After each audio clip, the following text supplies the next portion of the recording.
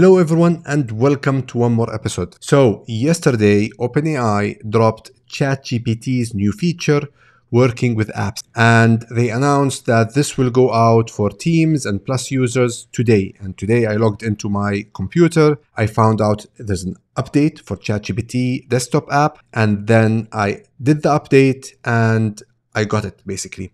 And I will take you through step by step. I didn't touch it yet. I just wanted to show you everything live. So I'm going to set it up and we're going to try it out together to see how it works and if it's that good as they showcased. And if you're new here, my name is Samer. This channel is all about helping you do more when it comes to AI and technology with practically no coding skill required. So I hope you enjoy this episode. Do not forget to subscribe, comment, and share. And with this, let's get started. Subscribe to Daddy's channel, The Mic. So yesterday, this is the post that OpenAI developers account on X dropped, and it says ChatGPT shaking hands basically with VS Code, Xcode, Terminal, and iTerm 2. ChatGPT for macOS can now work with apps on your desktop. In this early beta for Plus and Team users, you can let ChatGPT look at coding apps to provide better answers. So I don't know if it's something like Cursor, but using something that actually controls the computer. I'm going to show you the demo. It's less than 2 minutes, and then we're going to try it, set it up and try it for ourselves. So I will play the clip and then we'll get busy. Hi, I'm Romain from OpenAI. Today I want to show you a quick look at an early feature in the ChatGPT app for macOS, the ability to work directly with the applications on your computer. So imagine I'm building an iPhone app and I have my Xcode project open here. Previously, I would have had to copy my code back and forth from Xcode into ChatGPT. Well, now with this new integration that I enabled, I can click the Xcode button here and ChatGPT can immediately see the Swift code I'm working on. Check out this example. So OpenAI 01 first created this entire app from scratch to track the ISS and astronauts in space in real time. But say I want to add a new feature to this app. I can simply write, add a new screen in the center with the live stream. Now ChatGPT has the context about my existing Swift code and starts suggesting the changes. That's done, so I can just jump back in and update the code. Let's build the app, Command R. It's pretty cool. The live stream is right there with even a fancy icon for it. And I could keep on going and adding new features, but for now, let's ship this update. I'm going to switch to the terminal, and I'm going to now ask ChatGPT to work with my terminal. I'm going to tell ChatGPT to help me push this on GitHub. Now, given that ChatGPT has the context of the two apps, Xcode and the terminal, ChatGPT can help write commit messages based on the work we just done. It can also help troubleshoot errors if you have any or install missing dependencies based on anything it sees in your terminal output. And that's it. ChatGPT helped me iterate on this app.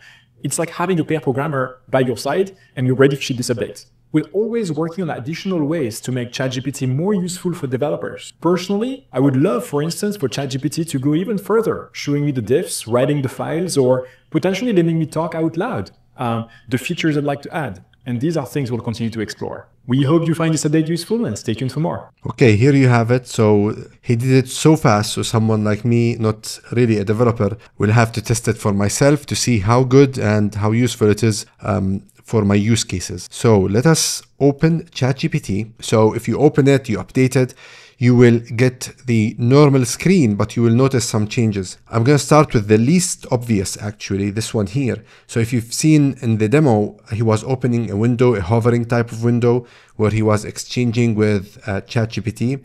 Well, that's a new feature here. You can click this button and that window will open up here. So let's close it for now. And then you will see the internet adding files, which is always there. And they've added this icon here, which is working with apps. And here you can get to enable, disable things. And there are inactive apps, which is Xcode and VS Code. And we're going to go to settings and see how to set that up. And this is something I checked out before. Apparently we need to do something in setting, which they didn't mention, but we'll do it together and then we're going to test it. And then you have the normal selection of the model. So we can, for example, choose O1 preview here. But before we start playing with it, let's go to settings. And if you go to settings, when I did the update, it was on default active activating the enable work with apps feature. So it was already activated. This is why I was able to see these things here, I guess. So if we go to manage apps, you can see none of them is active. So for VS Code, we need to install extension.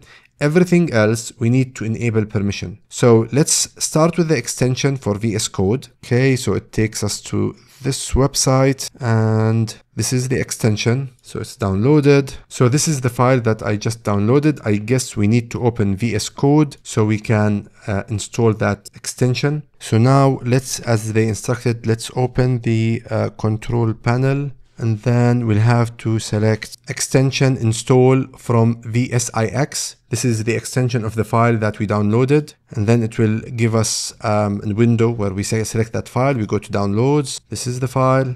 I'll hit install. So it completed installing the extension. We'll go back to ChatGPT and extension needs update. We hit update extension. Auto update. So we have the extension. There's no update button. Anyways, we'll go back. So let's give the permissions. So I'll give permission ChatGPT.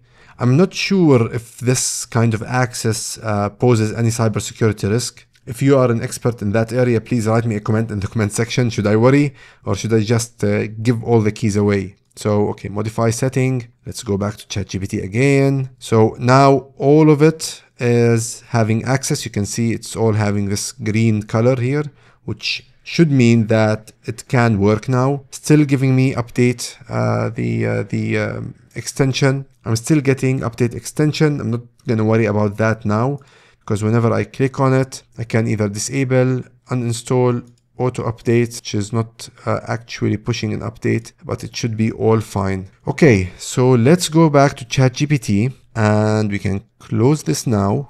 I selected O1 preview. Let me hit up that pop-up. So it seems this is not working with O1 preview, getting that pop-up. Okay, so let me go to VS Code. Okay, interesting. And let me add terminal. And that's it. Those are the two ones I need. So after I activated the VS Code and terminal, this is the prompt that I gave O1 preview with that new feature of work with apps activated. And that prompt is simple. In VS Code, create a new project folder, work with apps test. I'm giving it the name, and build a basic app that is a Pac-Man game I can play on my keyboard. So let's see what happens. Here goes nothing. I don't see anything happening. It's working. So let me open VS Code. Nothing happening on VS Code. Let me check terminal. Nothing happening on terminal. Let me go back here. Just give it time to do something, I guess. Okay, nothing happened with O1. Now the demo was done with 4.0. So let me try to do the same prompt with 4.0 and see if it's different, if it works. So just to check, I'm allowing terminal and VS Code, which is everything you need for such a project. Xcode still inactive anyways. So I'll give it again the same prompt and run it with 4.0.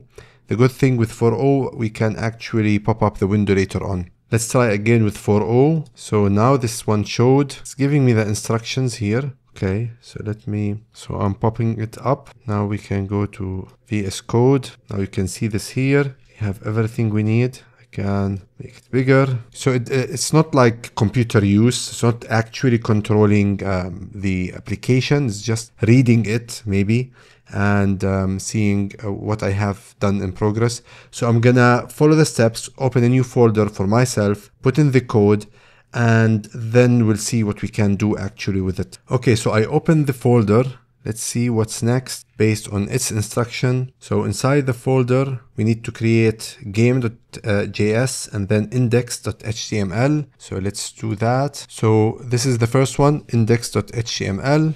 That's ready. And then we have game.js. You can just copy it, create a new file. And then we take this code into index.html. So let's open that, let's paste it. I guess the next one will go into game.js. We'll copy that, we'll paste it. So let's see how the terminal works. So step 5, run the game, install the live server extension in Visual Studio Code. If you don't already have it, right click on index.html and select open with live server.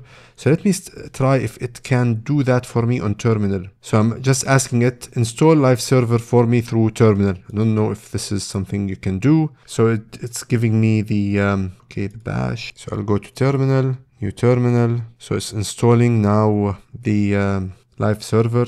Okay, so I got errors here. So I'm telling it I received errors. I'm not sure if it's really understanding or getting access to the terminal. I'm not sure. Okay, so I just found out that for some reason the VS Code extension is stopped. I reactivated it. So let me try again. So I'm just asking, can you see the error I have on VS Code terminal? Now, like the window itself, which is nothing huge, but the window itself is nice. I can run it just with VS Code, but this is not even close to what we have with something like Cursor AI.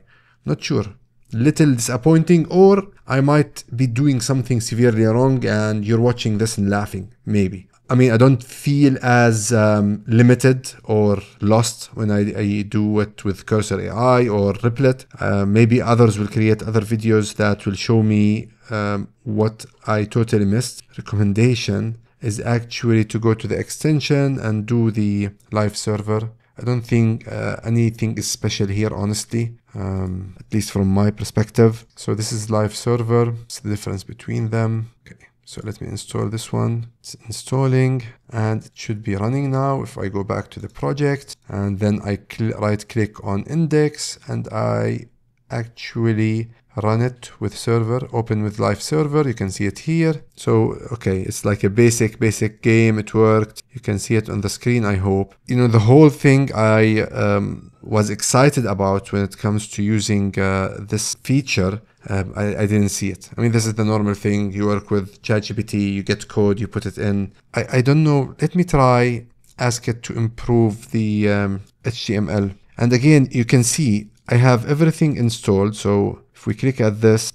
code and terminal are paired. Let me even add text edit just in case. So let me ask it one more time to see if maybe I'm missing something wasn't working before. Let's see. Can you improve the user interface and include a maze? Still working. Not able to scroll down. You know, it's fine. It's not that I'm saying they failed. It's something they create, I think, as a foundation, and they will start building on it. I would still worry if I was Cursor AI or VO or any of those companies operating in that field. It means that OpenAI is aiming towards this very clearly, but they have time, I think. So it gave me a new code. This is to update game.js, and then another code to update the, let's just, for the sake of the time you gave me, do it and see what we got. If I knew it was like this, I would have went actually with O1. I don't know if I can switch to O1 here. I can. So I would have worked with O1 and